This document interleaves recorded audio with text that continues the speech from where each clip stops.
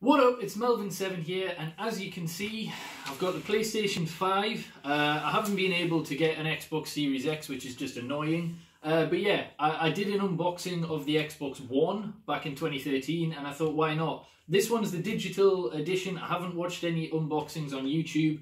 You know, people might not be interested in this kind of thing, but for me, I love it. Like, you know, getting a new console. So yeah, I was able to get one from Shop2Net, I think, actually.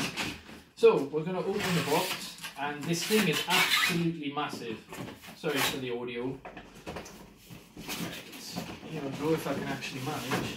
Oh, okay. So we've got a little box here. Let's see what this is. Let's see how heavy the controller is, because I've heard a lot of good things about the controller. Oh, that just feels so nice. I love the design as well. Absolutely brilliant. Obviously it's got the grips on the top and at the bottom for smoothness. Yeah, that best controller that PlayStation have ever made. It's nice that they're taking kind of tips from Xbox. I think most people would agree that Xbox have traditionally always had the best controllers, well, for the original Xbox anyway.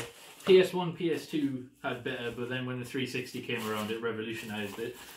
Oh, I think this is the stand. I don't think you're really interested in this kind of crap, but you know, I'll still show it. Is it? I don't even know what the hell this is. It looks like a stand, to be honest.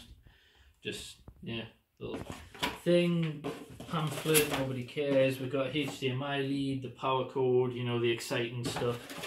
And a USB lead, micro, decent. So yeah, that's all that stuff. Now we have the thing itself, if I can get it out. You know what, I'm gonna lie it sideways, because yeah, it's bloody awkward, I can tell you that. Also let me know if any of you have actually been able to get any of the next gen consoles, because they're like gold dust. I've been trying to get a Series X since, well before release, and I just seem to be a few seconds off all the time. So, here we go, we'll get the wrapping off. Oh my god, this thing is huge, man. This is like the size of a PC. Jesus Christ. Oh, that's a thing of beauty though. So you got the back there, where there's a few ports. You got HDMI, Ethernet, 2 USB by the looks of it. Pretty good. USB 3, I think, obviously the power cord, that kind of thing. On the front there's another USB and a micro USB. The power button, I imagine, is right at the bottom. But yeah, this thing is absolutely huge.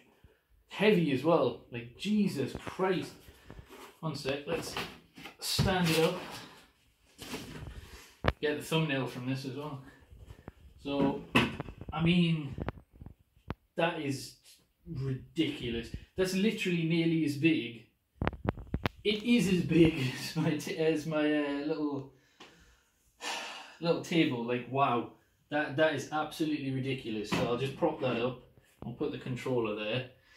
And yeah, I mean, the box is actually easy to, as stupid as it sounds, it's like easy to actually navigate. There's not a load of shit that you have to do. I remember with the Xbox One box, that was pretty annoying. But yeah, it's pretty good, like. Let's get the thumbnail sorted. Look at that, man. Absolutely ridiculous. I can't wait to get the Series X. As soon as I do, I'll do an unboxing for that. I know it'll be out of date by the time that I have got it done, but yeah, just wow. So I think that's everything. It's just a nice little quick video, really. But yeah, there's nothing else in the box. But yeah, as I say, it's the digital one, so I'm going to have to get installing some updates and that kind of thing. And I'm already breaking the controller, but you know, it'll be fine. But yeah, I might add that onto the video, like the startup and all that kind of shit, but yeah. If not, that's the end of the video, but yeah, if so, there's another segment. So yeah, cheers for watching.